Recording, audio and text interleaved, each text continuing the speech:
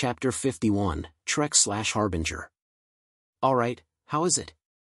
Good, but not as good as the ice disc. Garrett answered Alec as they walked back into the haven. Currently, he was wearing a necklace that bore a disc of orange rock. This orange rock was similar to the ice disc Ava had given him.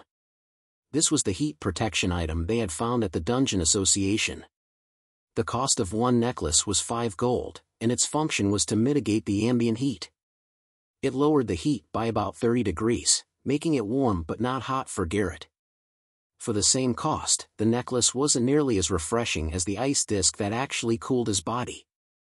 However, they couldn't expect much from the Dungeon Association that sought to make as much money as possible from the things they sold. Luckily, the necklaces would last 3 days each. They had bought 5 on the spot, an amount that would hopefully get them through the job. It was a decent deal, so the group was quick to get back into the dungeon. Garrett could bear the heat much better now, though there were still some signs of perspiration. Unfortunately, Alec could only tell him to drink plenty of water.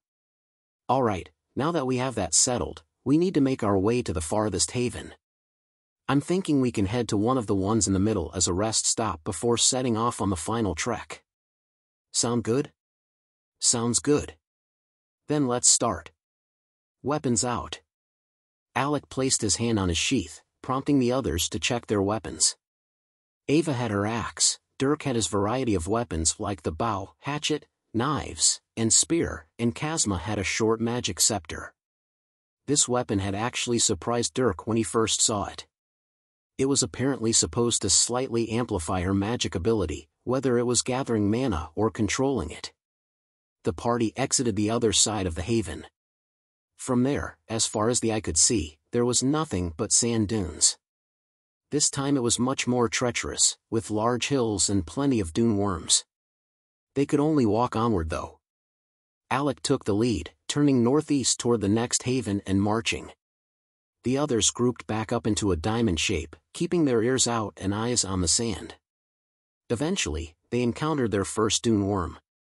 Dirk heard one slither through the sand at the same time that Alec spotted the moving mound. I got it. Alec unsheathed his sword, keeping an eye on the mound that rapidly approached. When it got close, Alec stabbed down. Shink! The sword buried itself in the sand, but surprisingly, there was no response. Alec was confused before the worm suddenly jumped out of the sand. The worm was a nasty-looking thing that grew to about 3 feet long and a foot wide. It had no eyes and 2 rows of long, protruding teeth that looked more like claws.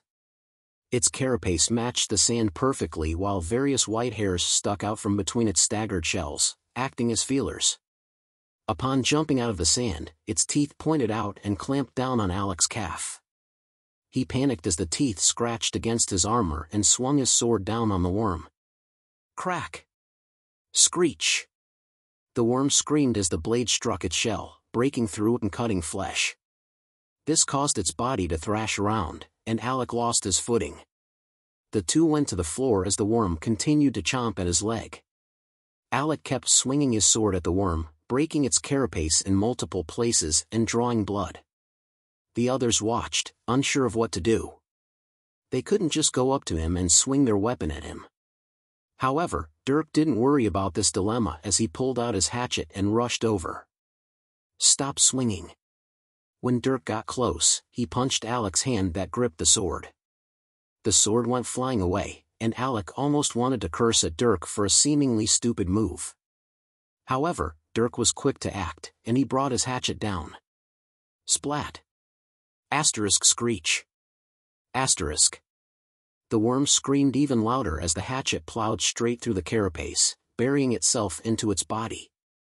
Dirk chopped 3 times in succession in different places, the last being right on the head. With that, the worm instantly died, letting go of its grip on Alec's leg. Alec huffed, his adrenaline still coursing through his body. Dirk was calm as he pulled out his hatchet, kicking away the worm. You alright? Yeah. Thanks. Alec nodded as he calmed down. He had lost his cool, something that he shouldn't have done. He inwardly cursed himself as he stood up. Here. Oh. Dirk handed him his sword as he dusted off sand. By the way, never chop at yourself with a sword. Take out your knife next time. You don't want to take off your own limb. Yeah, you're right. And watch how you flail that thing. You don't want to hit someone that might try to help. Right. Sorry. Alec accepted Dirk's criticisms as he sheathed his blade. He had been momentarily angered by Dirk knocking his sword away, but that was so he could take control of the situation. Regardless, the things he said were common sense for a sword user such as him. He cursed himself again for being so careless. Damn. That worm was strong. Kazma, I would keep your distance from any worms you see. Your armor might keep them from piercing your body, but they will bruise you.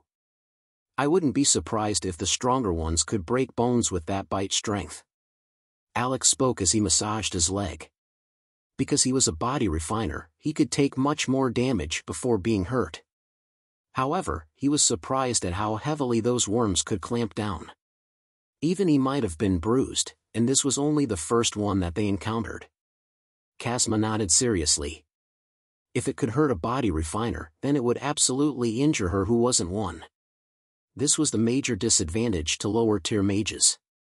Until they learned essential skills for movement and protection, they would be susceptible to close-range bodily harm. They needed to keep their distance from all enemies. This was why those who could be both mages and body refiners were powerful. Alec could take damage to his body and still function, whereas a normal mage might have already had his bone broken or muscles bruised. However, it was rare to have both an attribute and anima. Placing his hand on his leg, Alec closed his eyes. There was a soft glow of light for a few seconds before dimming. He then shook his leg out. Okay, I think I'm good. Let's reshape into a triangle and keep going. Kazma, you can move with Garrett. Alec directed his group. Kazma nodded and moved next to Garrett. Dirk then moved up, he and Alec taking the front while Ava held the rear. They then continued walking, trudging through the sand. It wasn't long though before another worm was spotted from Dirk's side. This time though, Dirk had a good idea as to how to handle them. He took out his two spear halves, piecing them together before pointing down at the oncoming worm. Shick! Thrusting the weapon, Dirk buried it in the sand. There was a muffled scream as sand was kicked up. He had pinned the worm. He then equipped his hatchet while holding down the spear. Stepping closer, he brought the hatchet down on the worm that had flailed to the surface, killing it in one chop. Wow, you make it look so easy. Alex spoke as Dirk removed the spear and sheathed his hatchet. Dirk didn't respond, instead looking at the worm. Should we be harvesting anything from the worms? The worms? Maybe they're mana crystals. I don't know of anything else of value. All right. Nodding, Dirk bent down and looked through his mana sense. He could sense a dense bundle of earth mana right in the front where its head was. Taking a knife, he pierced between two of the shells of the carapace and dug around, eventually pulling out a small brown-orange marble. It looked like a small solid turd. Here. Cleaning it off, Dirk tossed it to Garrett. Garrett caught it before taking out the loot bag and throwing it in. Since the marbles were solid, as long as the flesh around them was wiped off, they wouldn't carry any horrible stench. With that, they left the body behind, continuing their march. Because monsters within dungeons didn't breed, they were spawned. Upon a monster's death, the dungeon would gradually decompose them until there was nothing left behind. This process took a long time though, so in the short term, bodies would stack. Sure enough, the group came around the occasional dead worm. Some worms were cut in half, others were mauled to death by several slashes, and some were stabbed cleanly. Their yellow blood seeped into the sand, leaving damp clumps and wafting odors.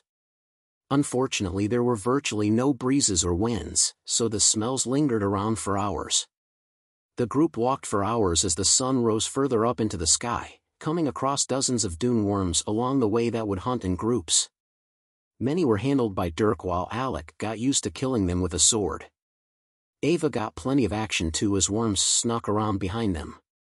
Since she had an axe, as long as she hit her mark, they would die quickly.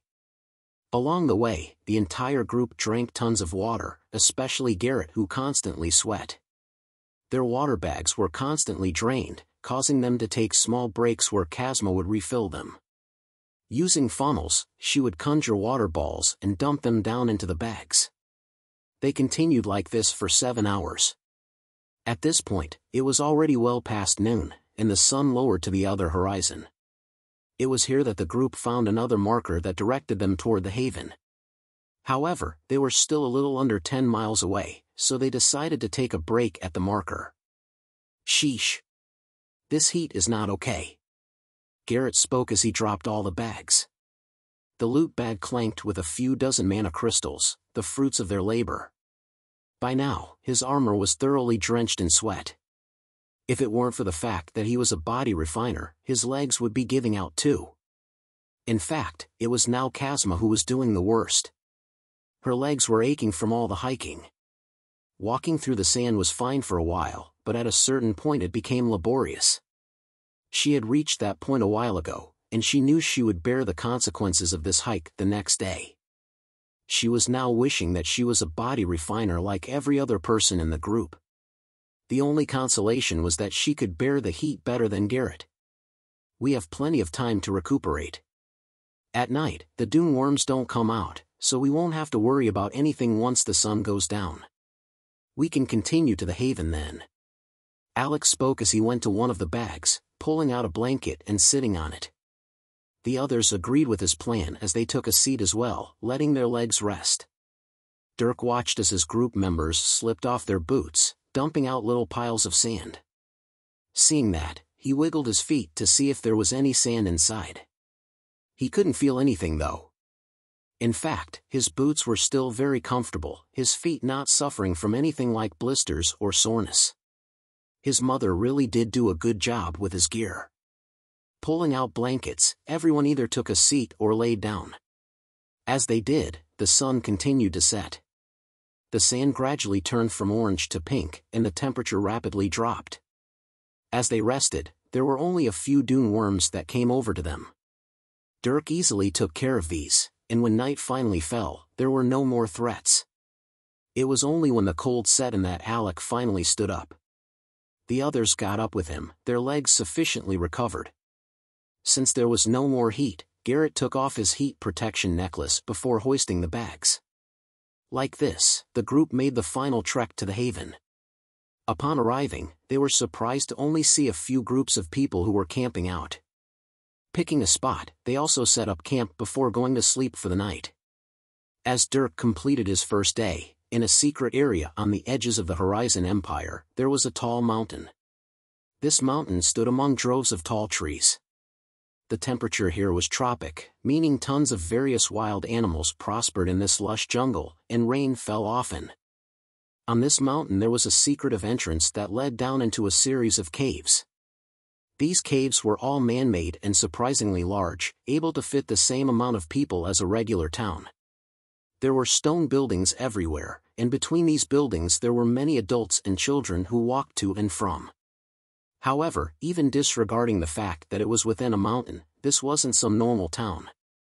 All the children wore the same black clothes, and their heads were constantly lowered. They all looked either scared or apathetic. Both girls and boys alike, they were bruised, tired, but not weak. Their bodies sported tight muscles, none of them looking like normal kids. In their eyes were also sharp glints. Even the scared ones occasionally glanced around with acute senses. The adults were similarly special. Every single one gave off incredibly dangerous auras. In fact, those that didn't give off any aura were the ones the kids cowered the most near. The adults walked with trained steps, their violent gazes occasionally falling on the kids below them. Above them all though, there stood a man. From him, not even the adults could sense anything. This man wore a strip of cloth over his eyes. However, those he looked at could still feel a gaze on them, though they couldn't tell from where. This man was by no means blind, the way he utilized his senses being far beyond that of a normal person. The man stood within a room near the top of the mountain. He had one window that gave him a view of everything below, and another that gave him a view of the forest outside. His room was lit by ominous candles and decorated with bookshelves and odd paintings. Behind the man stood a younger woman who had a scar that ran from her eye socket back toward her ear. This woman glanced at the man with a bit of trepidation, mustering up courage before opening her mouth. He left not long ago. As you thought, his mother kept track of him. Of course she did. The man let out a deep sigh, the air in front of him whirling around from his powerful lungs. He scratched his graying beard. She probably has a feeling, though she doesn't want to believe it. Is the scout on him? Yes. He'll follow them to their destination and back. His last transmission told us that he would be gone for around 2 weeks. Good. Although he's following him to evaluate his ability, I don't believe there's any need to. The man narrowed his eyes before turning around to a desk, taking a seat in a leather chair. Unlike that woman's other children, this one is almost too good to be true. Determination, discipline, and his skill set is perfect. I couldn't imagine a more suitable candidate. This little adventure of his will only show us his current combat ability, and whether or not he has a talent for killing, which I believe he does. Yes. But sir, his mother is a tier 6. Sure, she hasn't reached into tier 7 yet, but her killing ability is no less than one with her rank. After all, you taught her. The young woman drifted off as the man's gaze fell on her. His eyes were covered, but she still couldn't help but cower as she felt that piercing gaze through the cloth. I know. However, that's precisely why I'm doing what I am. She knows that the day will come. That's why she pays so much attention to that amazing son of hers. She knows that her talent was passed to him, and yet she hopes that he won't be subject to what she was. That's always been her weakness. Friendship and familial bonds. Compassion and a love for others. It could be said that I'm touching a reverse scale. But that's exactly why I'm going to handle this personally. The man lowered his head, slightly complicated emotions brewing in his mind. The next moment though, he seemed to radiate a sense of wrath. I will have another weapon, one that I will sharpen and hone to absolute perfection. He will surpass even his mother. And she can do nothing, because her weakness prevented her from surpassing her teacher. This is her own fault. And to think she thought she could escape her past. Marrying a measly marquis? You think becoming friends with a duke will protect your family? Nobody escapes me. Nobody escapes my fallen Azuras. Bang! His fist raised and fell, slamming the table in front of him. The young woman in front of him backed away hastily as the table partially disintegrated under an oppressive power of darkness. Realizing he lost his cool, the man took a few deep breaths. He faced the young woman. When the time comes, bring him to me, the child named Dirk Strider. He will become a weapon, an agent of necessary chaos. A new era is dawning, and those like him will be the harbingers of revolution. Chapter 52, Fire Skink. The next morning, Dirk was quick to wake up. He woke up even earlier than the few other groups who were camping in the haven. Deciding to enjoy a refreshing morning, he left the haven and stepped outside. In just his plaincloth clothes, he felt the slightest chilling breeze, cold sand between his toes, and smelled the stagnant, dry air. On the horizon, the sun was only barely starting to rise. From here, it would only get warmer until those blistering heat waves returned. Dirk stood there for around an hour, employing his mana lungs. He breathed in and out the ambient mana just like normal breathing. He barely felt the slightest drain on his mental energy. This signified his ever-increasing proficiency and rising tier. It wouldn't be long until his mana heart would be finished. He believed that by then, he would really be able to use mana lungs like normal lungs. As he was enjoying his little euphoric training session though, he was suddenly interrupted by wiggling in the sand. Opening his eyes, he saw the body of a dune worm surface from below the sand. Its long teeth raised into the air, its carapace gleaming under the rising sun. It didn't seem to notice Dirk though, who stood there with statue-like stillness. Seeing that the worm was oblivious to him, he had a thought and smiled. Activating a bit of the anima in his body, he broke out into a sudden sprint, appearing beside the worm before it could react. Then, bringing his leg back, he swung at it with a kick. His foot slammed against the worm's carapace, slightly cracking it. The force pulled the worm's 3-foot-long body out of the sand and sent it flying like a ball. Dirk smiled as the worm flew for almost 130 feet, finally landing with a whimpering squeal. Goal! Dirk chuckled as he cheered to himself. Looking at the worm that writhed around in pain, he smirked. These worms were actually incredibly easy to kill for him. The others, like Alec, had a more difficult time than him. They couldn't accurately find the worms when they slithered under the sand, and when they popped out, they didn't have the reaction times to kill it before it either bit them or slammed into them. Luckily they had their armor, making up for their seriously lacking combat experience. Otherwise, Alec and even Ava would have broken legs.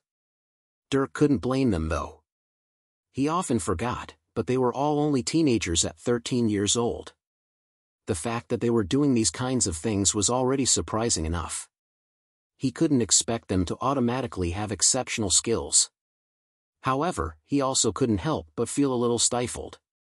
If he were by himself, he may very well likely be able to complete this job at the same pace, if not faster than the group. But he wasn't by himself, and it had subconsciously become his responsibility to ensure each person's safety. Thus, he had to move at their pace. But he didn't mind this so much. After living for so many years as a child, Dirk had become used to the slower lifestyle he had now.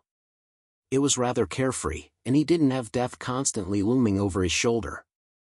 It wasn't so serious and critical, and he could take his time with things. While he still trained himself to his limits and never slacked, it could be said that he was becoming a bit complacent. But Dirk knew that this complacency was temporary. If he so needed to, he could operate as he did in his previous life. Only, there was no need to. Dirk had no threats or enemies. His only goals and challenges were in the form of training his mana and body and academics, like forging and enchanting. He knew that there was a wider world out there, but he didn't necessarily feel the need to rush into it. Instead, he felt like enjoying where he was now. He had more than enough experience with war, international politics, and living a life of constant battles. Others who had never seen the things he has might be eager to engage in that lifestyle. But him? For the first time, he could enjoy himself and others. He wasn't so quick to throw that away. 'Cause once he did, he knew he might never be able to go back. Various thoughts rushed through his head. It was only a few seconds though before he shook it, bringing his gaze back to the worm that was beginning to dive under the sand again. Waving his hand, a magic circle appeared. A single spike manifested next to his head. It was an earth spike, but unlike before, it had hints of metal in it. This was the effect of his mana heart becoming more solid and the metal element exposing its power. Dirk had been told that this metal element would come to strengthen his earth spells to a great degree in the future, but it was only now that he got hints of it taking effect. Pointing his hand, Dirk sent the spike flying. It zipped over to the dune worm before nailing through its carapace and planting itself in its body. The dune worm thrashed as blood spilled, and even though it hadn't died, Dirk turned around to leave. As he walked back into the haven, the worm's death throes quieted before it eventually went still. When he walked back to the camp, Dirk was surprised to see Ava up. The two glanced at each other before Ava turned away with a neutral face, as if he were a stranger. Thinking back to his morning rumination, Dirk sighed before walking up to her. "Good morning." Dirk's mood worsened as Ava barely hummed in response. He had finally caved and spoke to her first, and that was what he got. Taking a breath, he calmed before continuing. "I want to apologize." He got straight to the point, causing Ava to be quiet and listen. She stood in front of him, gazing out into the distance, but he knew she was listening, waiting for what he had to say. Dirk thought back to his conversation with Alec prior to leaving. "I'm sorry for speaking how I did to you. I didn't realize that you might have your feelings hurt." "All right. Thanks. I can try to refrain from raising my voice in the future. It was only that I wanted to make sure you had understood what I was saying." Wait, hang on. What exactly are you apologizing for? Stopping him, Ava questioned. He looked at her oddly. For raising my voice. Talking how I did to you which made you mad. Raising your voice? That's what you thought this was about? Suddenly, Ava burst with hostility. Dirk's face fell as he realized he misunderstood something. Dirk, you've yelled at me before. You've punched and driven me into the ground. I've bled from wounds that you've caused. And you think talking a bit sternly to me was what hurt my feelings? Dirk frowned as Ava shouted. What she said made sense. But then what the hell was wrong? He hated this. Ava was getting mad at him, and he didn't know for what. What did he do wrong?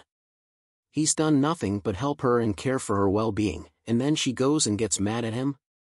As anger welled up within him, he opened his mouth. So? What is it? What did I do? I don't know what you want from me. Dirk, you dash. Ava was about to go off again when, in the corner of her eye, she saw one of the other parties climb out of their tents. Realizing that they were probably being too loud, she turned back to Dirk with a sigh. Dirk. Never mind. We'll talk about this later. She turned and climbed back into her tent, preparing her bag. As she did so, Dirk stood outside, anger still flooding his chest. He wanted to grab her and force an answer out of her, but he restrained himself. That didn't stop dark mana from congealing around his fingers though. Feeling his dark mana move, Dirk looked down at his hand. Last time when he had first gotten mad, this dark mana had turned into claws. Then, he hadn't been in the right mind to care about this weird reaction. But now, in the midst of anger, he found himself wondering. Using his unyielding discipline, he closed his eyes and walked away, calming his mind. He then looked at his hands with apathy. The dark mana thinned as his mind calmed, receding back into his body. This caused him to think. Does the dark mana become active with anger? Geralt had spoken about how emotion could spur the dark mana to move, as if it worked off of emotion. It seems like he wasn't wrong.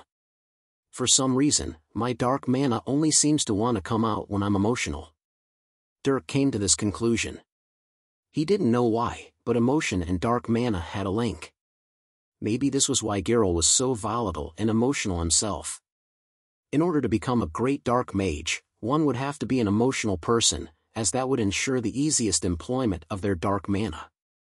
But weren't his mother and sister dark mages? They didn't seem that emotional, especially not like Geralt. Or maybe they just weren't emotional around him. Dirk hadn't seen Rita much since she had entered the academy, and he had never seen his mother in action. But this led Dirk to think about something else. During his first kill initiation, he had lost himself in the desire to kill the goblin. He had such an overwhelming bloodlust, and it was so out of nowhere that Dirk only regained control of himself after the goblin was stabbed through the head. He had heard a voice beckoning him to draw blood, to end the goblin's filthy life. It was unlike anything he had felt before. This led him to believe that something about him was different. Seeing how dark mana reacted with emotion, he felt that it might also influence emotion. Was Geralt able to become a great dark mage because he was crazy, or did the dark mana make him crazy? Maybe it was both. But Dirk feared the latter. For now, he assumed that the dark mana influenced his emotion, and that he needed to be careful. It wasn't a good thing to get lost in emotion. Dirk had learned that long ago.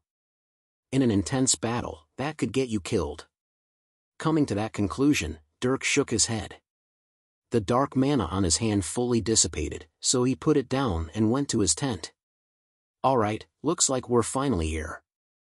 Now comes the hard part. Alex spoke as he stepped onto flat, solid ground. Behind him were the sand dunes, and in front was the second half of the dungeon.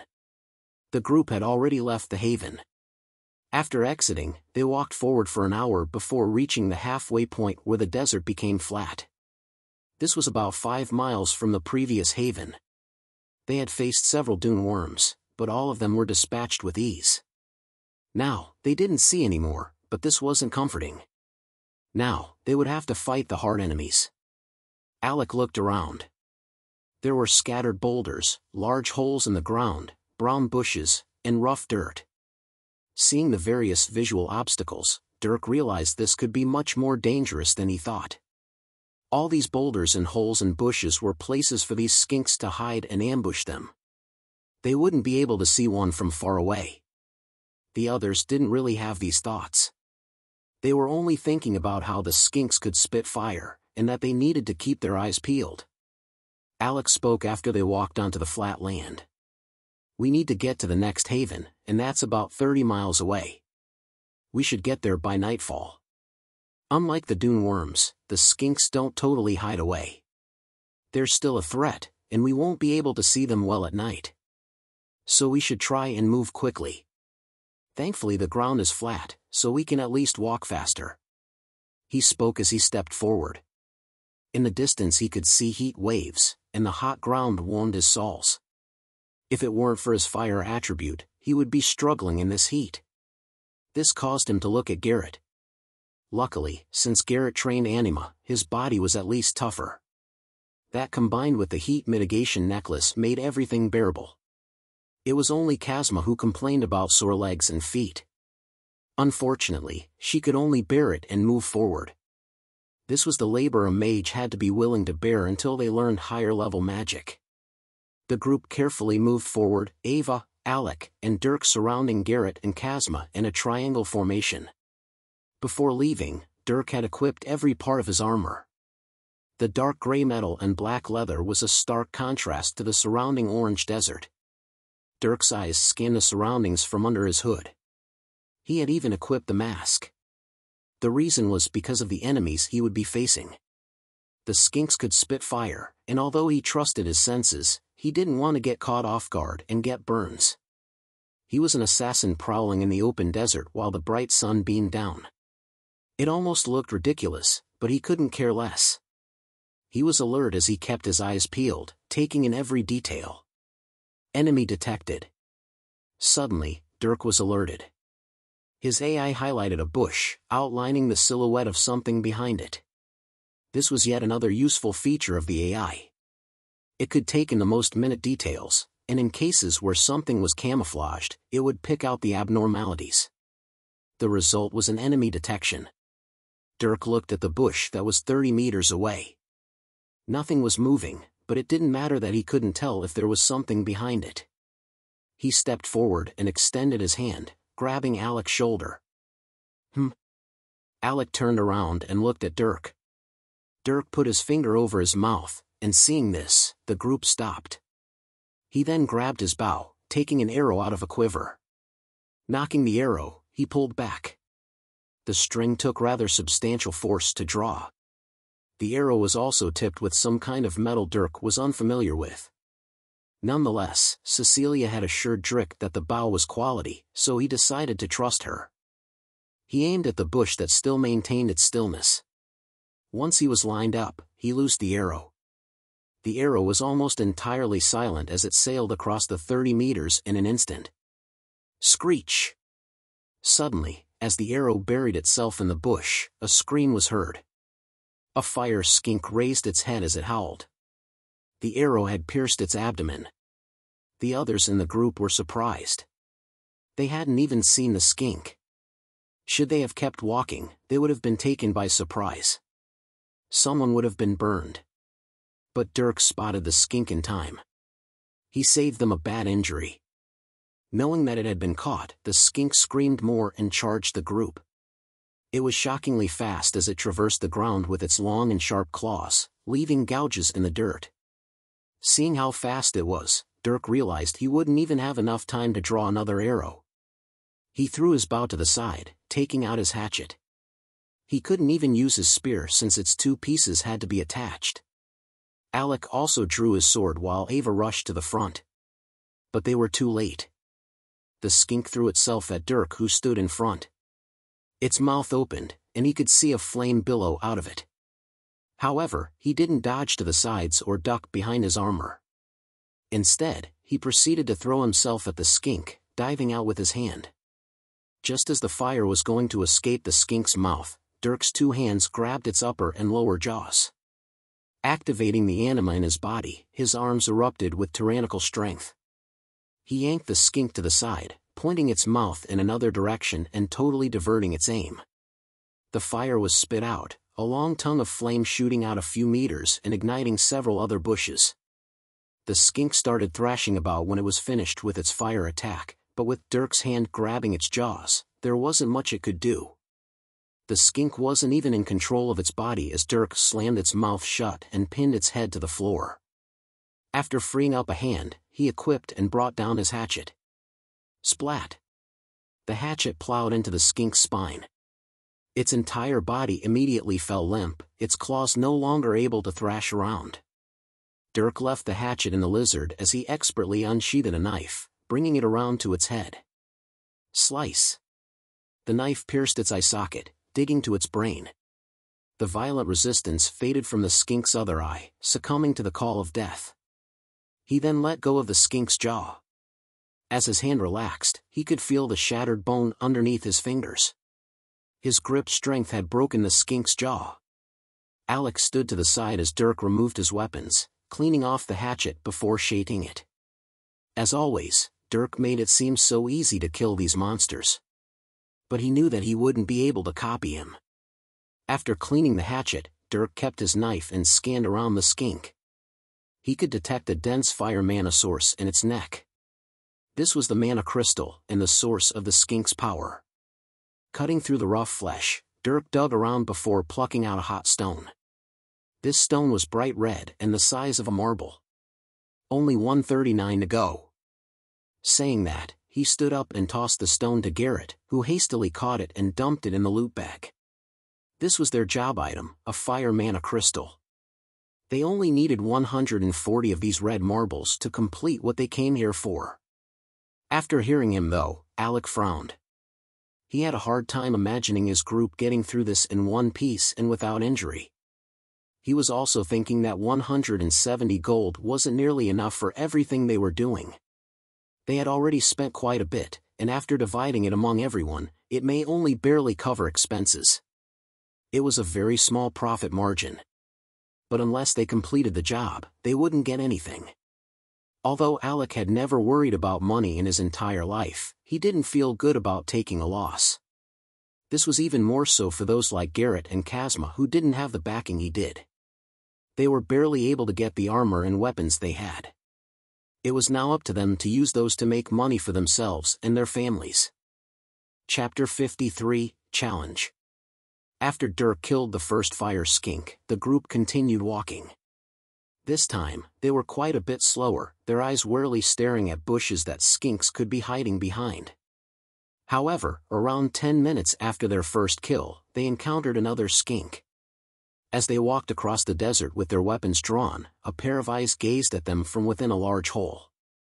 The head was quick to sink back down though, not exposing itself and waiting for the right time to strike. Dirk was constantly scanning around, his AI sending him any important updates like recent track marks and such. He knew that a skink could come from anywhere, and he was actually most worried about all the foxholes. He couldn't see into these until he was close, so it would be close calls. Unfortunately, such an event was unavoidable. As the group got closer, the skink primed itself to fight. Its body heated up and prepared its fire spit. However, this was a slight giveaway.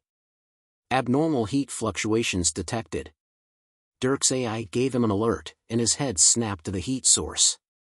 However, Alec was the closest one to it. He also seemed to feel something odd as he looked down. "Enemy in the hole!" Dirk shouted, but it was too late. Alec's head barely turned to see a bright tongue of flame streaming toward him. He instinctively raised his arms. "Ack!" Alec yelled as the heat crashed into him, igniting his armor. He was like Dirk and also covered from head to toe. This naturally made him very safe against all forms of attack. However, his face wasn't covered, and flames slipped through his defenses. The flames covered his front side, and the skink wasted no time in charging. It launched out of the hole and jumped at Alec. Its claws grabbed at his armor and its weight threw the disoriented boy off balance. They went tumbling to the ground as the skink madly slashed at his body, its nails attempting to rip at the tough leather. Alec panicked under the sudden bombardment. He covered his face as he tried kicking off the skink, even throwing some punches to get it off and do damage. But his strength was limited, and the skink just stayed on top of him. Luckily, he had someone reliable on his team. There was a sudden stop to the skink's attacks as it raised its head. In front of it was Dirk with his hatchet, and it had no time to react before the blade came slashing down. Splat! The hand axe buried itself into the skink's head. Its body instantly went limp on top of Alec, and Dirk kicked the skink corpse off of him. Alec looked up at his savior, sighing in relief. "I may have to start counting the number of times I owe you for saving me." He spoke with a smile, climbing back to his feet.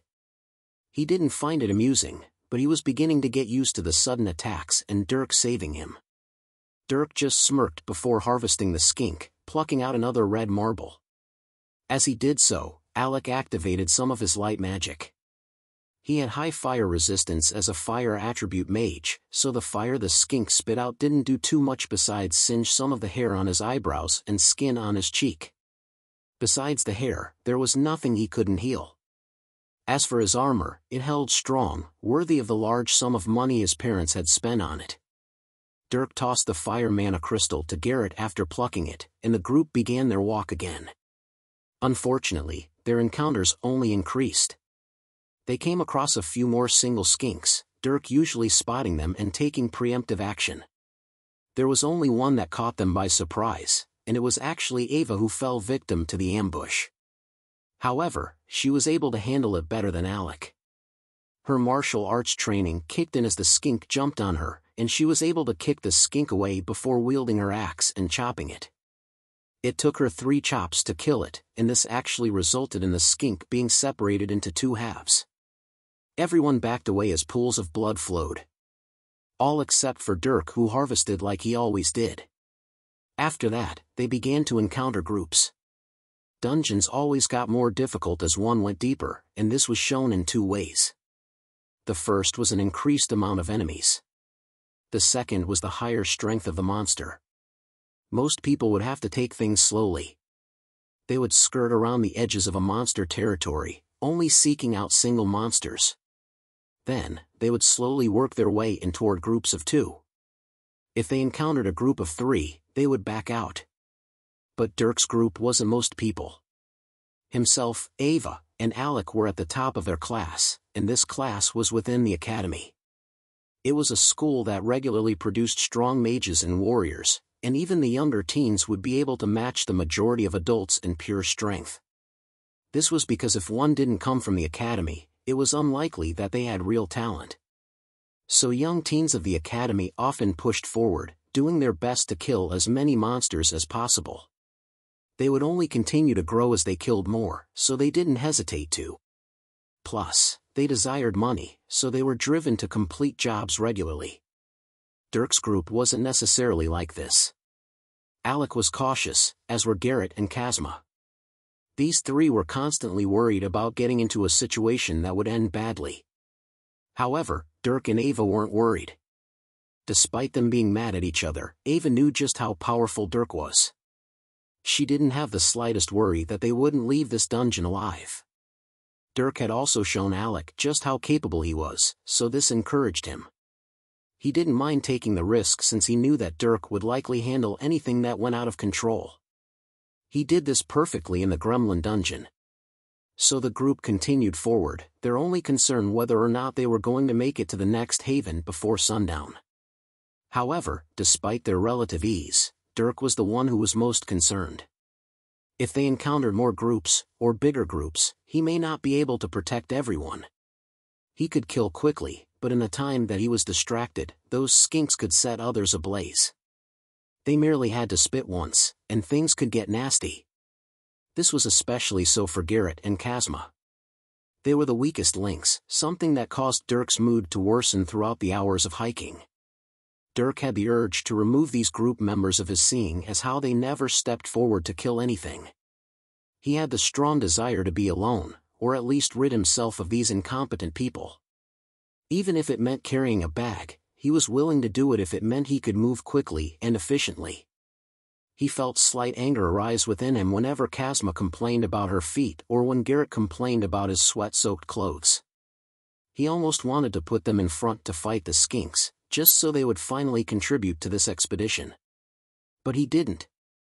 He just stayed silent as they continued to traverse this unforgivable wasteland. And upon finally encountering a group of 4 skinks, Dirk decided to vent his anger. Ha! After spotting a skink, Dirk violently equipped his hatchet and charged. Alec and Ava did the same, each diving on a skink. After fighting enough, they had come to learn that taking the fight to the skink was the best way to stay safe. Dirk raised his arm, throwing the hatchet at the skink. The hatchet spun toward it, the blade landing on its body. The skink screamed in pain and spit fire, but Dirk had learned a new way to protect himself. Raising his hand, a shield of stone suddenly manifested in front of him. This disc blocked all the flame, the surface being damaged. After the fire dissipated though, Dirk tossed it away, continuing his charge. Seeing him charge, the skink rushed to meet him. It ran over with the axe in its body, raising its claws to slash Dirk. However, he didn't back away as he clenched his fist. Anima flooded his body and strengthened his muscles, and he punched out with unstoppable force. Crunch! The fist landed on the skink's skull, instantly caving it in. Blood splashed as the skink flattened against the floor. Against a Tier 3 skink, Dirk's Rank 3 strength was more than enough to instantly kill it barehanded. Dirk's body then swung around, facing the others. Alec and Ava were brought into their own battles. Ava had developed her own trick where she would toss a water ball into the mouth of the skink, both blocking its fire and damaging it with the subsequent explosion. Alec though came up with a more brutish method where he would literally fight fire with fire. The flames of his and the skink's would clash, his usually winning and slightly burning the skin of the skink. He would then go in with his sword, slashing it until it died. Of course, Garrett and Kazma stood to the side, Garrett protecting the bags and Kazma staying out of the way. However, with 4 skinks, they were now in danger. The 4th skink went around, facing its unoccupied prey. Kazma and Garrett backed away but couldn't outrun the skink. The skink charged them, opening its mouth to fire. Luckily, Kazma had at least learned from those in front of her. Summoning 5 water balls, she flung them all toward the skink. The skink screamed as one of the balls was hurled into its mouth, exploding. The others also exploded around it, dealing damage. But it didn't kill it. Enraged, the skink shook off the building pane and charged them again. This time, it lunged at them with its claws. Kazma panicked. She knew that if she got scratched, it would leave large wounds. She feared the pain and cowered away, stumbling backwards. The next moment though, a leg came swinging in front of her. The skink that was lunging toward her was slammed away, its body flying for 30 meters and tumbling 10 more. Kazma looked at Dirk who had punted the skink, sighing in relief. Dirk didn't spare her a look as he glared at the skink he kicked. It now had a giant dent in its skull and lay limp on the ground. He likely shattered all the bones in its head. He could even feel the crunch on his leg as he kicked. Nodding, he turned his attention to the others. Luckily, he wouldn't have to expend more energy. Ava quickly chopped her skink into pieces while Alec planted his sword in the skink's body, killing it. They steadied themselves with blood splattered across their legs. Dirk sighed as they finished, proceeding to harvest the mana crystals. Sheesh. That was close. Garrett sighed as the others settled down. Alec nodded in agreement, but Dirk let out a slight huff. Dirk plucked out the mana crystals from the 4 skinks. Walking over to Garrett, he didn't bother handing it to him as he snatched the bag and dropped in the crystals himself. Now, they had gathered about 18. The next moment, Dirk looked at the sun. It had been several hours since they started the day, already well past noon. In a few more hours, the sun would set. Dirk spoke as he tossed the bag back to Garrett. We're a bit over halfway to the haven, but we only have around 4 hours until sunset. And going at the rate we are, we will need at least a week to gather enough crystals. We're only halfway. Seriously? Garrett blurted out at Dirk's assessment. Hearing this complaint, Dirk only turned to the boy. Garrett saw those almost apathetic eyes and shrunk back a bit. He wasn't sure, but over time, he had realized that Dirk might not be totally happy with his presence. He wisely decided to go quiet. Seeing this, Dirk turned away. Garrett and Kazmo were the reasons they were moving slower. He got annoyed at them who kept complaining when they had no right to. Alec spoke up. Should we turn back? We're already halfway. The only reason we should is if you all can't handle fighting in the night. I don't think we can. Alec sighed. Not only will we have to fight at night, but the monsters are getting more plentiful and stronger. We can handle a couple at night, but not that many. I think we should go back. Then let's get going. As if he didn't care, Dirk turned and started walking. He agreed with Alec, but only in that they couldn't handle it.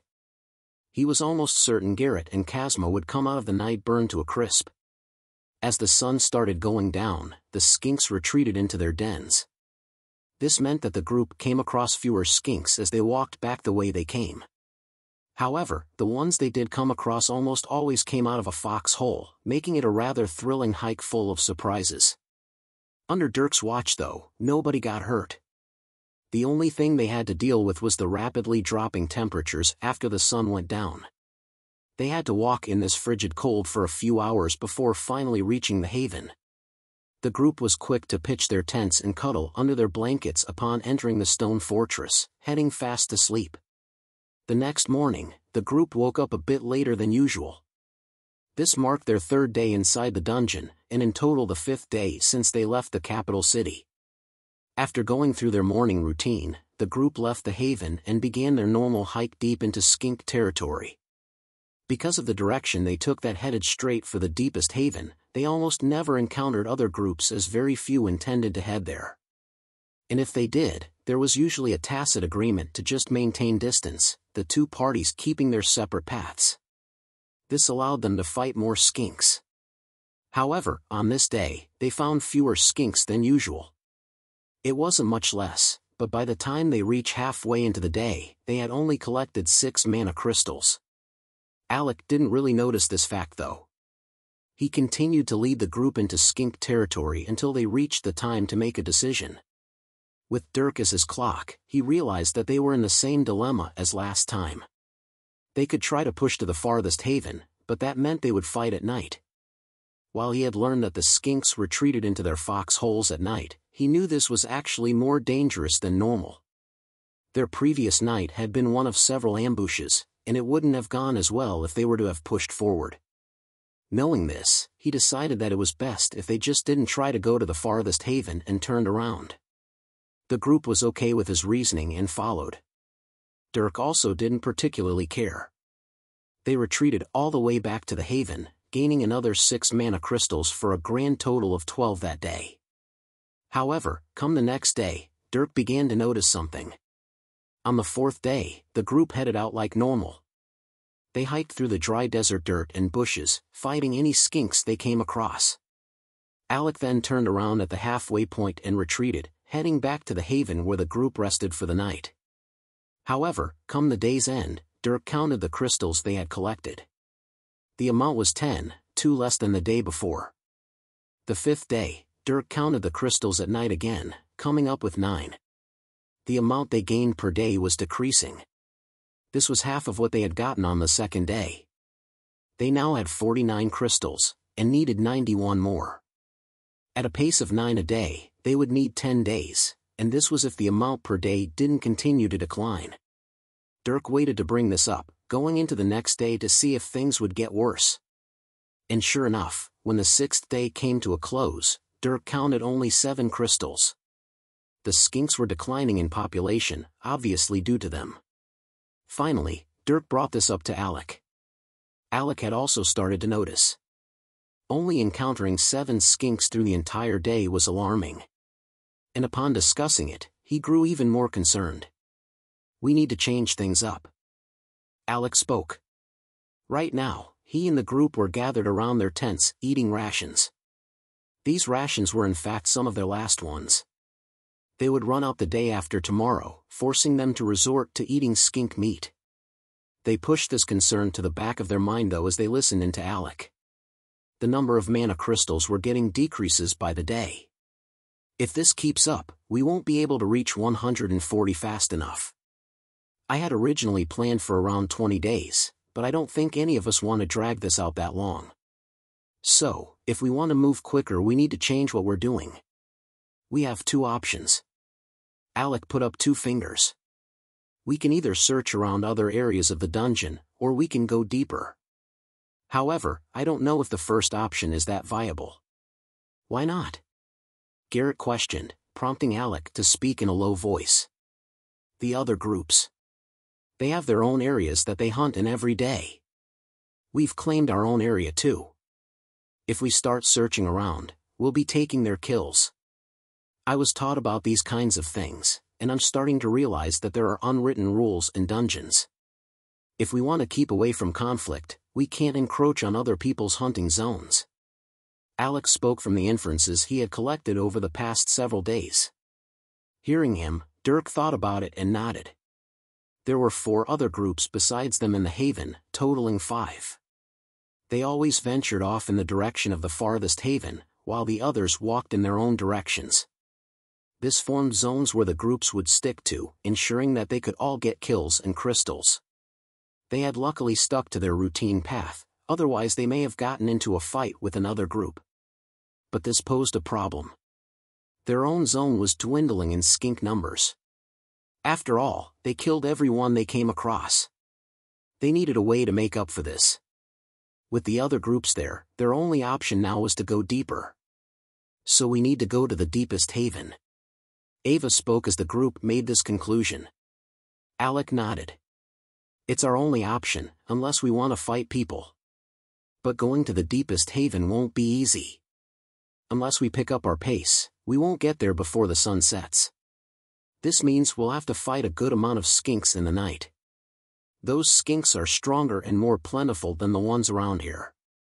I'm honestly not sure how well we can handle it. Alec went quiet.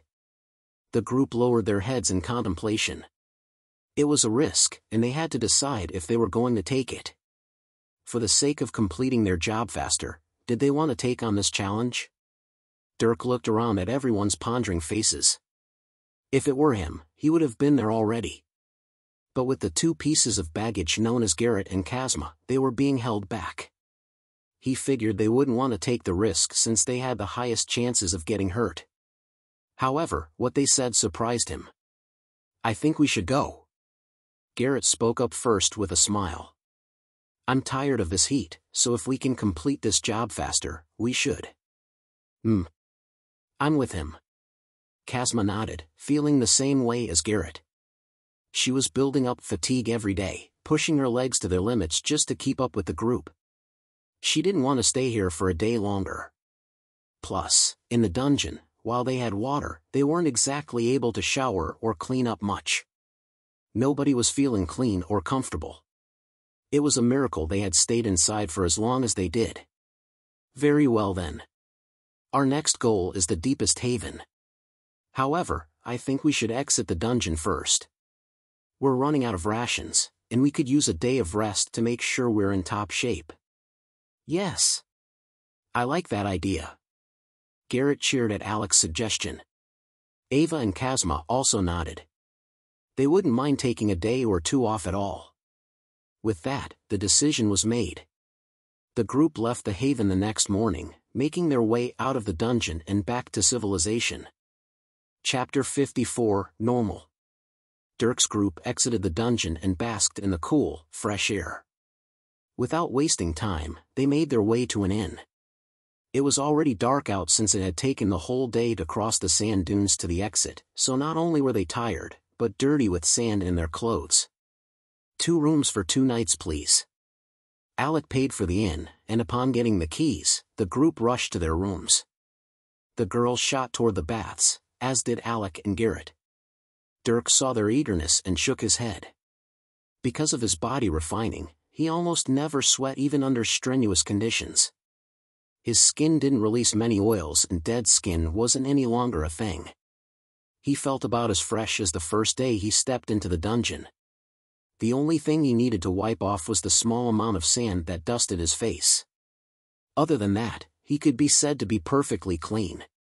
Not even other body refiners could maintain cleanliness for so long. This was a perk afforded to Dirk, who had undergone skin destruction. His skin and hair were resilient and wouldn't dirty for long periods of time. Plus, his body was more resistant to changes such as temperature, so only if he pushed himself to his limit would he sweat and become dirty. Because of this, he didn't particularly need to shower. It would only be a matter of comfort.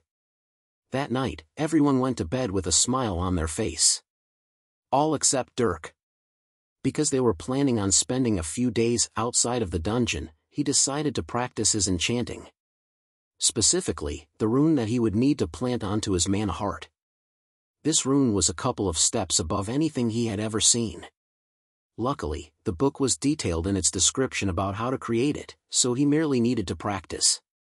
It would take a while to successfully form, but it would happen. That night, he spent a few hours messing around. Using earth and metal mana, he drew runes in the air continuously. The rune he needed to make was comprised of many smaller runes that would both fuse together and cooperate together. Some runes oversaw the timing of the heart compressions, while others tracked the beat rate of the physical heart. Others would draw on the power of the mana heart to fuel the rune, while some would monitor the cycling of mana through the blood. It was a surprisingly complex rune that ensured not only the beating of the mana heart, but its symbiosis with the physical heart. There were even some runes that laid the foundation for heart fusion in the future. These were easily the hardest ones to form. For him, who had only just formed the most basic rune recently, all of this was exceptionally difficult. In the few hours that Dirk worked on it, he had failed nearly every rune he formed. There were dozens he needed to learn and form, but only one was successfully created. This was the easiest rune too. Naturally, it would take a long while to make all of them. But he advanced rapidly. While he may have failed almost all of them, he had gained many little pieces of knowledge that laid a strong foundation for enchanting. Usually, enchanters in training would be given systematic teachings in order to bring them up step by step. But he was jumping straight to the top, and by filling the gaps in himself, he was able to increase his natural ingenuity and attunement for enchanting. While it may not be the most conventional way to learn, introducing inconsistencies into one's general knowledge, it was definitely an effective practice for those that could actually make progress. Besides, the mana heart technique was one of the greatest techniques in the world. Naturally, the runes created by the technique's creator wouldn't be garbage. That person may have been one of the greatest enchanters of their time. Only someone that smart could create such a technique. If Dirk could form those runes, he could be said to be proficient in enchanting. Dirk had no qualms about how he went about things. He practiced until it got late, after which he finally decided to go to sleep. The next morning, everyone was slow to wake up. Because this was a day off, they indulged in their dreams until late in the morning. Dirk, naturally, wasn't one of those. He woke up bright and early. Despite going to bed late, he was refreshed as if he had gotten 12 hours of sleep. If he were on Earth, he wouldn't be so energetic. But because he had trained mana, he could go without much sleep and still be well rested. After waking, he did a bit of mana-long training as he dove into practicing the runes again. Because of his practice session last night, he had several ideas to try, and he was able to make even more progress than before. However, when noon came around and everyone woke up, he had only succeeded in forming one more rune. This was 2 out of dozens. He sighed at how long it would be before he completed everything. The group woke up and decided to get some food in a nearby restaurant. They congregated around a table and Alec ordered a whole platter to fill everyone up. Unfortunately, this cost more money, and the hopes for making any kind of profit from this job were dwindled down further. By this point though, Alec couldn't bother with that much. He had eventually shifted his mindset from making money to taking this trip as a way to gain experience. And surprisingly, he also had similar thoughts as Dirk when it came to Garrett and Kazma. Alec also felt that his porter and water mage didn't contribute much to this expedition. Over the week they had been inside the dungeon, Kazma had only been useful when it came to filling up their water bags. Only occasionally did she ever fight. All fighting had been left to Dirk, Alec, and Ava. However, Alec was different from Dirk in that he still accepted the value of a porter who could carry their luggage. Alec wasn't like Dirk, who could so easily go with only a few items on him. He wanted his tent, his rations, blankets, and other necessities. This took up space, and if he had a bag to carry, it would inhibit his fighting ability to some extent. So, he appreciated having someone like Garrett. At the very least though, if Alec was able to stick with Dirk and Ava for another job, he would only bring a porter along. He didn't see a need for any more combat power, as the three of them had proved to be more than enough. That day after eating, the group went and restocked on supplies. They bought enough rations to last them over a week, as well as a few other convenient items. After that, they went to wander the town for a bit. Although this town wasn't nearly as glorious as the capital city, it was still a new place with new sights. Dirk and his group walked down a street in comfortable clothes. The only one armed was Dirk, who carried a hidden knife strapped to his abdomen. They looked around, finding many street vendors who sold a myriad of items. Most of them sold food whose aroma and sizzling greasiness pleased the senses of passerby. Others pawned off some items they had found. These items were mostly mana crystals, skink leather, and dune worm teeth. There were even vials of blood that some collected. Ava saw this and dove into thought. Blood was mostly used in alchemy, and she had learned some about it. Other than that, there were those who sold jewelry and even some who sold weapons and armor. Anything that a dungeon diver would take a fancy to was here. After all, this town was founded around a dungeon. It naturally catered to dungeon divers who brought in the money.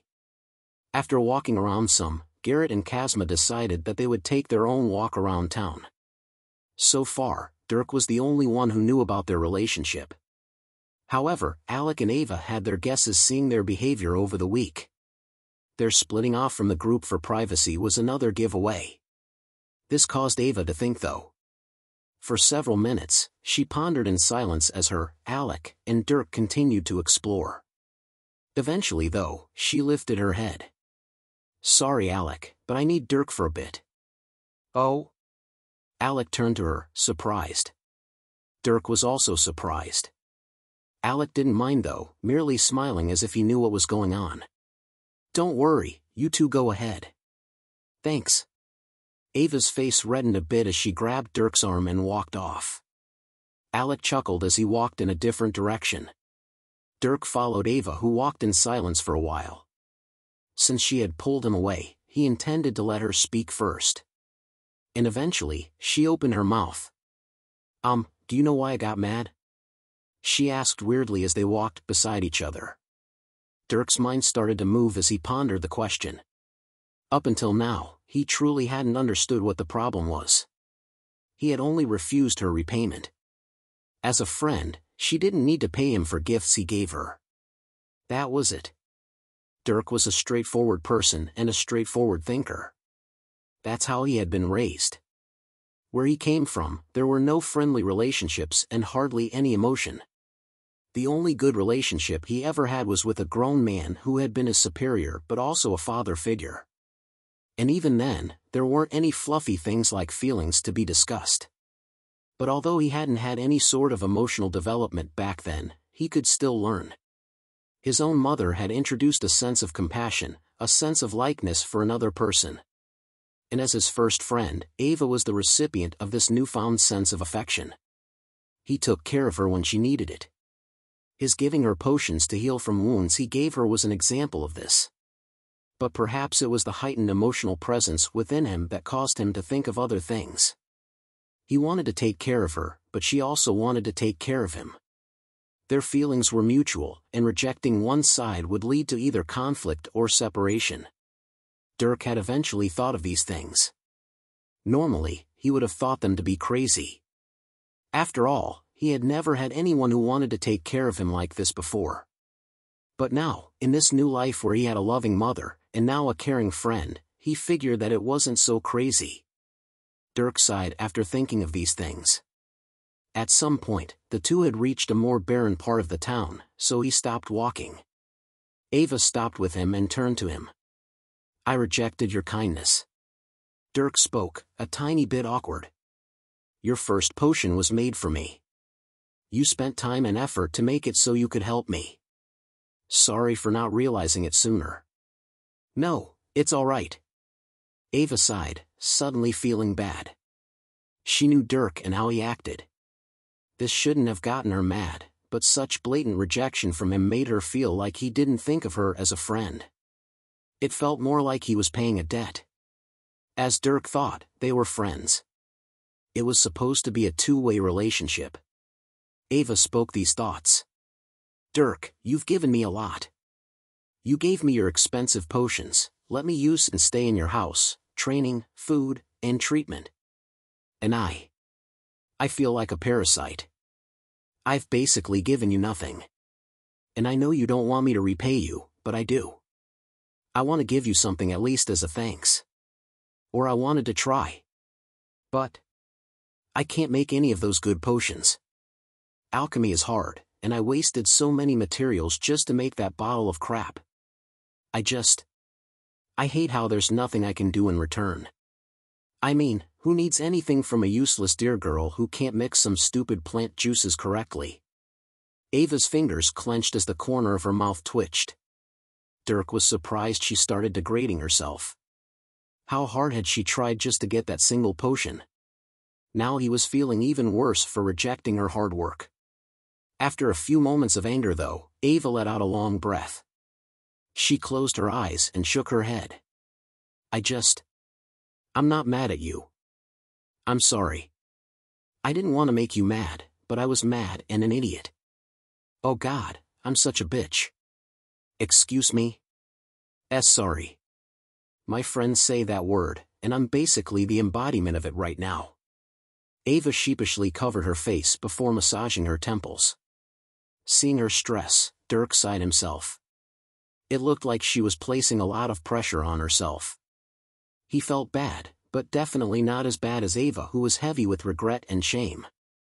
Dirk opened his mouth to speak, but Ava beat him to the punch. "Hey, I know you're probably still mad, but I'm sorry. I don't know why I got mad when I did. I was just frustrated. It's fine." Dirk gave a small reassuring smile. Sure, he was mad, but he now at least understood the situation.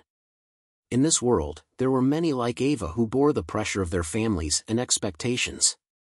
She was just another young girl trying to do her best, and Dirk's lack of supportive understanding caused her to blow up a bit, especially when he was the one she wanted support from the most. She cautiously looked up at him. "Are you mad?" "I was. But I know I'm not the most normal person to have as a friend. It's not your fault. I should have encouraged you." "No. I mean, sure you're not totally normal, but you're not that weird." "That weird? Wait, not like that. I mean, you're different, but in a good way. You know, you're really strong, but you don't talk to, well, anyone. And that's not bad. It's just, you're not like Alec, who everyone in the school is friends with because he's one of the strongest. But I don't care about that. You're perfect." "I am not perfect." Dirk chuckled a bit. Being who he was, he naturally wasn't normal, and he never tried to convince himself that he was. But unfortunately for Ava, she had to put up with all his abnormalities. And while she liked him enough to do so, Dirk knew he could still frustrate her. Thinking of this, Dirk felt a bit crestfallen. He didn't enjoy frustrating his friend. He wanted to be more normal, but he had no idea what that meant or how to go about it. Seeing Dirk get a bit depressed, Ava became hasty. "Hey, what's the frown for? Are we good now?" "Of course." "Then let's hug." With enthusiasm, Ava rose up on her toes and wrapped her arms around Dirk. He felt the comfort of her embrace and couldn't help but hug back. The two stood there until Dirk raised his head and saw some other man who sneered at them from a short distance away. Dirk frowned and separated from Ava before pulling her arm and walking the opposite direction. He didn't want to be bothered when he was just now getting back in a good mood. Ava was confused as she was led away, but after hearing a chuckle she turned her head and saw the same man. Realizing what happened, she also frowned. Unfortunately, it didn't seem like that man intended to let them be. "Hey kid!"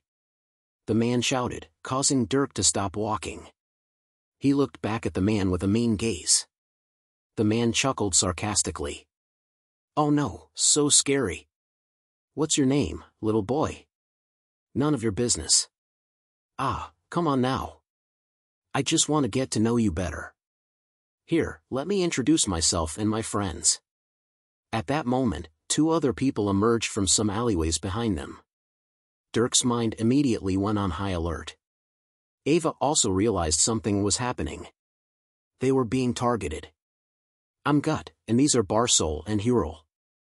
Hey kid, we've been a little tight on finances recently. You wouldn't happen to have any spare change, would you?"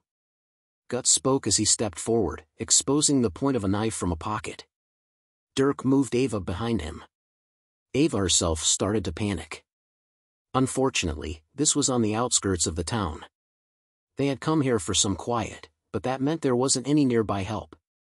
Ava had fought people before, but she had never been in a disadvantaged position like this.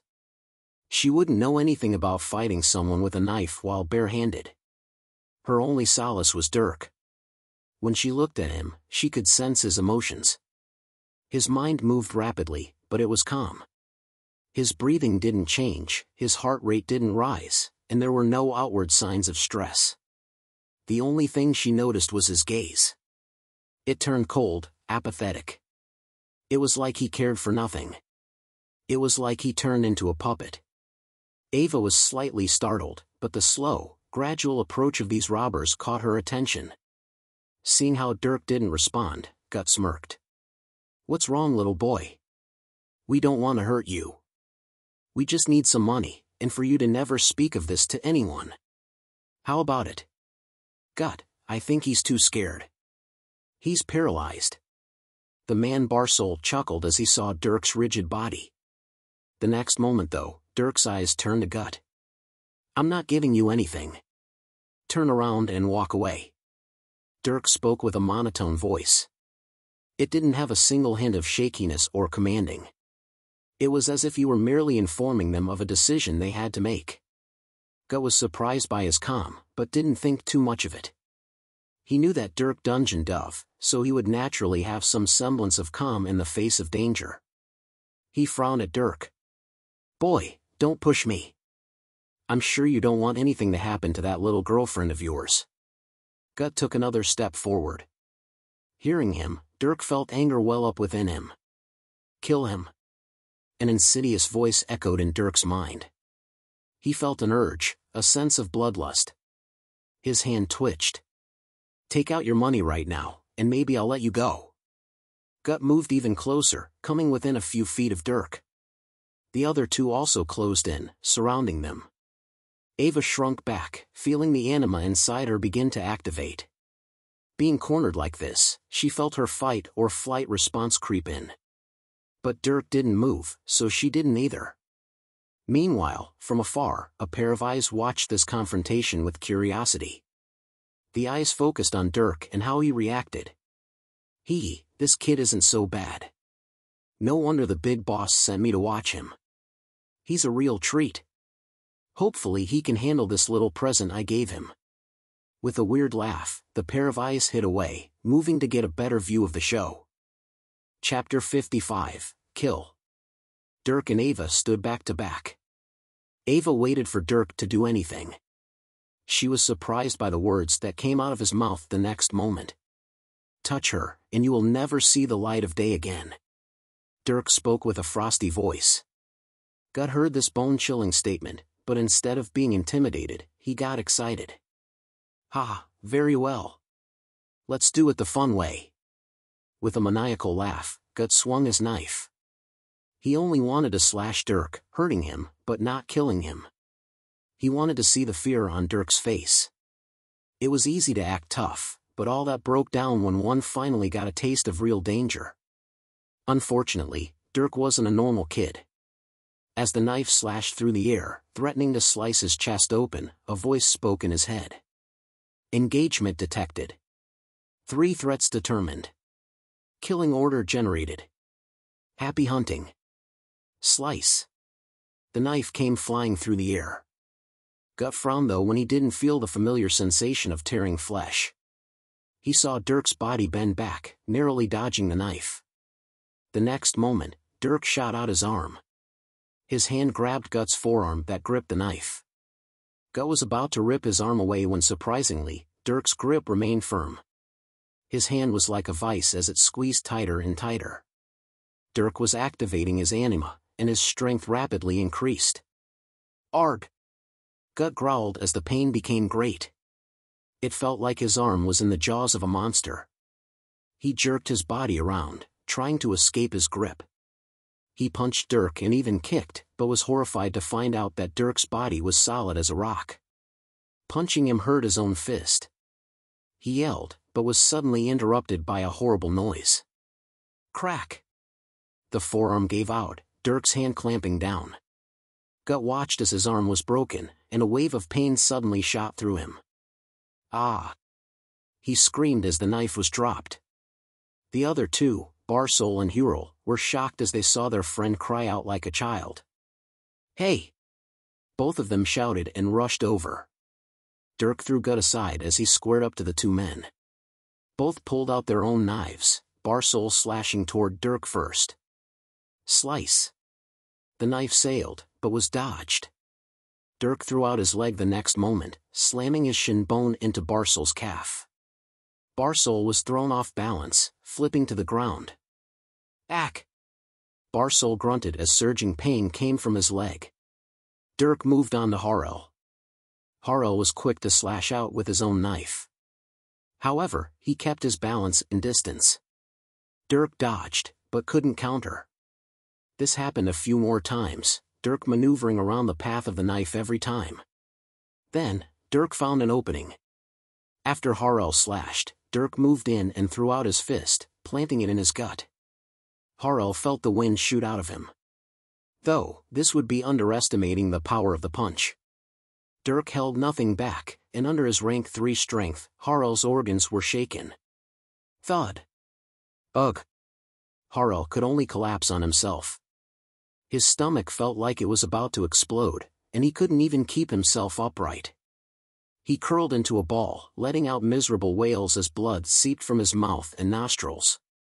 By now though, Barsol had recovered. He jumped to his feet, limping slightly from the pain in his leg. Seeing Harel, he panicked a bit, but he had a knife that gave him confidence. He jumped at Dirk, waving his knife about in an attempt to cut him. Only, Dirk was too nimble, and all of Barsol's movements were easily read. Dirk moved as if this were a choreographed dance. However, instead of finding an opening, he made his own. Spike Pillar. Casting Spike Pillar. Dirk gave a command, and his AI instantly picked up on it. A magic circle glowed on top of his hand. Barsol saw this and realized Dirk was a mage. But he knew mages needed a casting time, so he wasn't worried as he closed distance to mess up Dirk's concentration. Unfortunately, this wasn't a normally cast spell. A second didn't even pass before the ground in front of Barsol opened up. Since he had lunged forward, he was unable to dodge the long spike that surged toward his leg. Pooh! Ah! Barsol screamed as the spike pierced into his thigh. The spike was tough, not breaking under his weight. And because he was abruptly stopped, his leg twisted around the spike, tearing the muscles. Dirk stepped forward to attack again, but suddenly, he heard a shout. Dirk! Ava's voice came from behind. He instantly turned and saw her backing away from Gut. Gut had a broken arm, but that didn't stop him from using his other arm to attack. He chased Ava, trying to cut her with his knife. Fortunately, she took it upon herself to evade, creating distance. Her anima training gave her quick movements not unlike Dirk's. Another thing that helped was Gut using his non-dominant arm. Seeing Gut attack Ava, Dirk felt his bloodlust surge. He lifted his hand, and 2 rock arrows instantly appeared above it. This was his instant casting given by the AI. Whoosh! One arrow flew out. Guts spotted this in the corner of his eye, but was baffled by how fast it moved. He attempted to dodge, but the rock arrow arrived too quickly. The arrowhead met the skin of his leg. Slice! Arg! Gut yelled as the arrow tore through his thigh. He fell to his knees. However, that wasn't the only arrow. He panicked as he saw Dirk bring down his other hand. Pooh! This time, the arrow impaled his side, piercing through and out the other. Gut felt blood seep into his mouth as his organs were torn through. He felt dread. Unfortunately, Dirk intended to let him wallow in pain. He turned to Barsol, who was pulling his leg out of the rock spike. He barely did so and fell to the ground, the hole in his leg spurting out blood. And no. Wait, please. You can't kill me. Barsol cried out please as Dirk approached. From seemingly nowhere, Dirk had pulled out a knife. Barsol felt his life slipping away as Dirk stepped closer. Unfortunately, Dirk didn't listen. Or, he didn't have the mind to listen. His eyes were apathetic, releasing no aura of threat. Inside though, he was surging with the desire to kill. Unknowingly, a black film extended out from his hand, covering the blade of the knife like a black fog. Barsol had picked up his own knife and slashed at Dirk from the ground, trying to keep distance. However, with a well-timed movement, Dirk flicked his hand. Slice! Barsol watched as his hand flew off, landing a few feet away. The cut was perfect, as if Dirk wielded the sharpest blade in the world. Dirk bent down, about to plunge his darkness-covered knife into Barsol's chest. Barsol himself had started screaming again, apparently in blood-curdling pain. Before Dirk could finish him though, he spotted Harel, who had recovered enough to start running away in the corner of his eye. Letting out a small breath, Dirk raised his arm with the knife in hand. He then brought it down, throwing the knife with oppressive strength. The blade flipped as it sailed through the air. Harel wasn't looking back, totally focused on running. He was interrupted though by a burning sensation in his back. That burning sensation rapidly worsened, turning into an unbearable pressure as the blade tore open his lung from behind. Harel collapsed to the ground, unable to even scream. Dirk turned back to Barsol, who continued to scream. Looking around, Dirk picked up the knife from Barsol's severed hand. No! Barsol pleaded again, but Dirk didn't hesitate. He smoothly plunged the knife into Barsol's neck, cutting off all sound. Kill count, 1/3. He stood up as his AI rang out with a notification. He turned his head back to Harel. Since it had only been several seconds, Harel wasn't dead yet. He would die eventually though, so Dirk didn't bother with him as he shifted his gaze to Gut. Gut was still kneeled on the floor, arrow in stomach. He was suffering miserably. Seeing him groan, Dirk felt the corner of his mouth ever so slightly rise. He walked over. What was that you said earlier? You would hurt that little girlfriend of mine? Did you think that was funny? Did you think that was smart? Why must you threaten my friend? Dirk yelled, bringing back his leg and swinging. Bang! Arg! His leg slammed into Gut's abdomen, sending him tumbling. This time, blood poured from his mouth and nose. Dirk walked over, picking him up by his neck. You think I want to do this? I just wanted to have a nice little chat, but you had to interrupt me. Then you had to threaten me. I didn't want to hurt anyone anymore. I was fine with killing monsters, but now you've forced me to kill people. Why? Dirk spat in Gut's face. Gut sniffled as he barely opened his mouth. We were hired. Hired? Dirk's eyes zoned out hearing that word. It implied so much. Someone hired these three to attack him. He was being targeted. This wasn't random, but planned. But who would target him? He was just a kid from the academy out on a little adventure. He didn't even have money on him. His armor, the most valuable items he had, were in his room. If someone wanted money, they would go there. But they came to him. This person wanted to harm him specifically. He thought and thought, but nothing came to him. In this world, nobody knew who he was. This was a new life for him. He shouldn't be getting into any conflict with anyone. But now, conflict was coming to him. Why? This is another damn world. I know nobody here. I'm just some kid. Why am I being attacked? Dirk's mind became chaotic. Rage burned inside of him. He had escaped Earth, but now, the same problems were coming back to him. It was like he was a magnet for trouble. He thought back, remembering his conversation with that psychopath girl. The walking incarnation of bad luck. Was he really? He didn't want to believe it. Suddenly, his eyes zoned in. By now, Gut was choking on his own blood. Seeing this pathetic excuse for a human, Dirk gritted his teeth. His grip tightened around his throat. His arm raised, picking Gut up off the floor. Gut looked into those dark eyes of Dirk's, feeling the terror of death. Crack! Then, his body went limp. Dirk dropped him after crushing his throat, the corpse falling to the ground with a thud. 3 kills confirmed. Threats eliminated. The AI spoke. Gut and Barsol had been personally ended by him, and Harel had already died from his broken lung. 3 bodies lay on the floor, pools of blood spilling from all of them. Dirk? As Dirk contemplated, his attention was caught by Ava's voice. He turned to her. Ava was looking at him with a slightly horrified gaze. Dirk had mercilessly killed 3 people in front of her. Although they had threatened them first, she didn't expect things to devolve this far. Dirk wanted to explain, but now wasn't the time. Some people were already looking at them from afar. Dirk turned and walked to Harel's corpse, pulling out his knife. He then sheathed it before walking to Ava. She leaned back as he approached. He grabbed her hand. We need to go. Ava looked at Dirk for a second before lightly nodding. She let him pull her along, the two hurrying back to their inn. Upon arriving outside his room, Dirk pulled out his knife. He looked at the doorknob, seeing nothing out of the ordinary. All doors had a lock, so if someone tampered with it then he would notice. Grabbing it, he quickly twisted before shoving the door open and looking inside.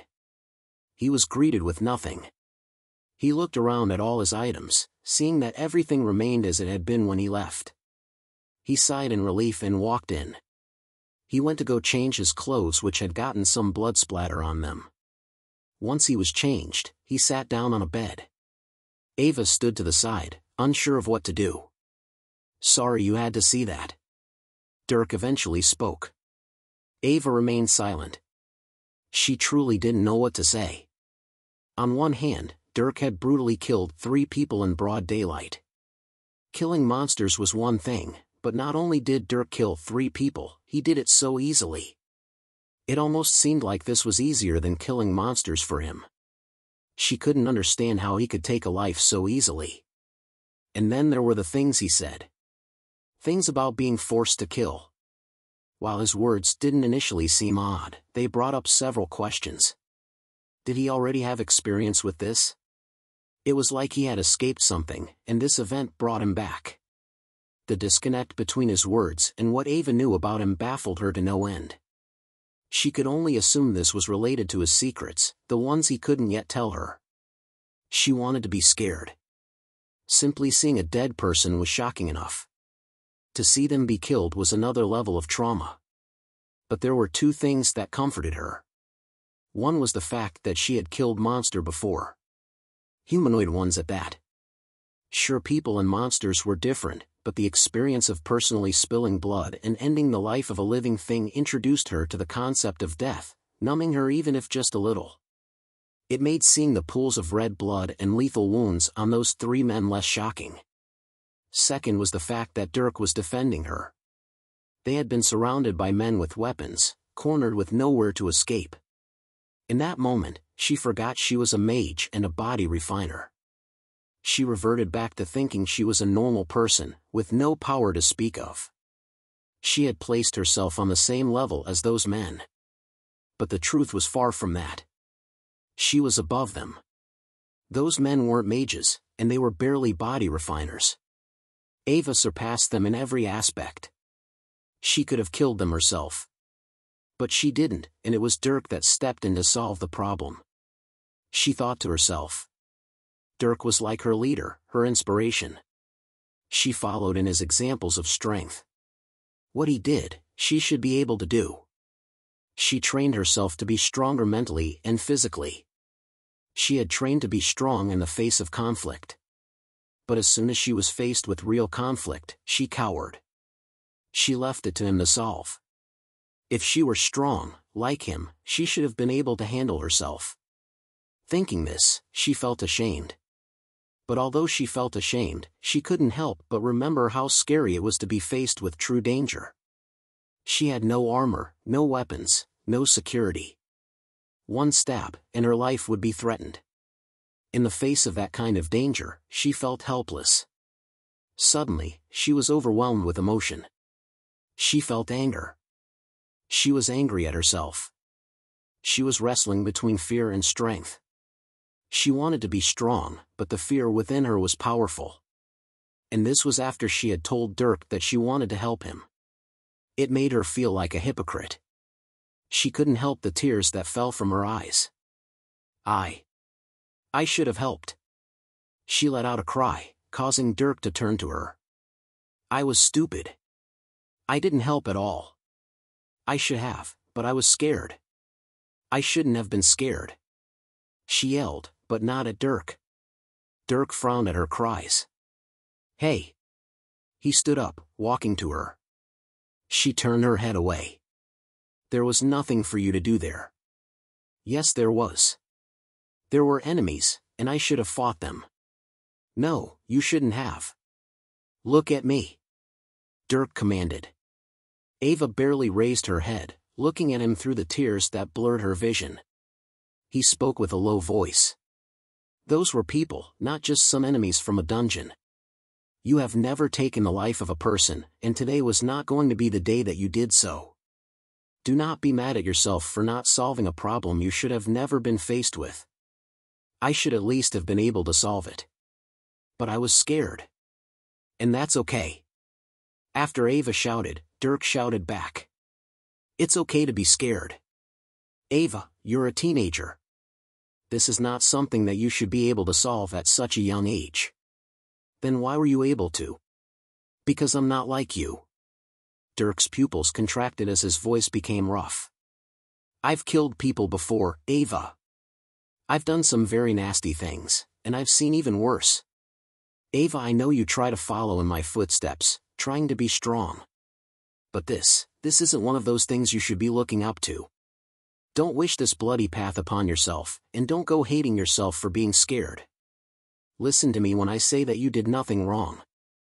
Ava went silent, Dirk's voice echoing in her mind. After yelling, Dirk turned around and sat himself on the bed, calming his breathing. This series of events was getting him too riled up. Ava stood there, staring blankly into space. There was silence for almost a minute before Dirk spoke again. Ava, I know you want to be strong, but we all have our limits. This situation was beyond yours. Someday, you'll be able to hold your own and face those fears. But that day was not today. And that's okay. You have time.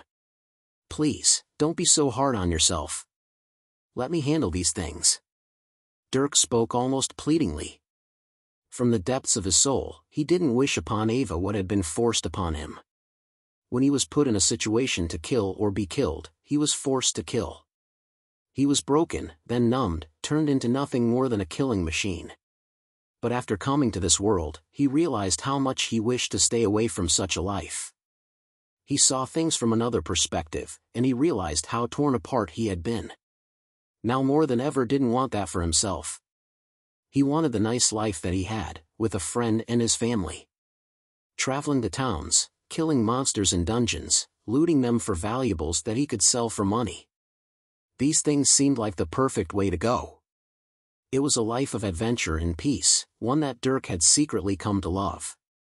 But now, he had killed 3 people. This tore open old wounds that he thought he healed from. And his friend was wishing that she were like him. She was mistaking his inhuman nature with strength. He wanted to correct that. He wanted her to know that it was okay to have the weakness she did. If she forced herself, she would develop a trauma. She would twist herself in her thinking. That wasn't courage, but derangement. Through his words, Ava could feel the plea. Suddenly, she was beginning to understand a bit about what his secret was. It obviously wasn't good, and she could sense the deep scars he kept hidden. More than anything though, she really wanted to trust him. Right now, she was a scared girl, a fact she hated but had to deal with. She wanted to rely on someone in the hopes of making things a bit less scary.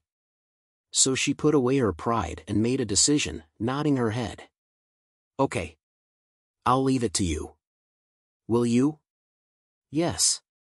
Good. Thank you. Dirk sighed in relief. The next moment, Ava buried her head in his chest. He hugged and rubbed her back, comforting her as she cried a bit more, letting out her frustration and fear.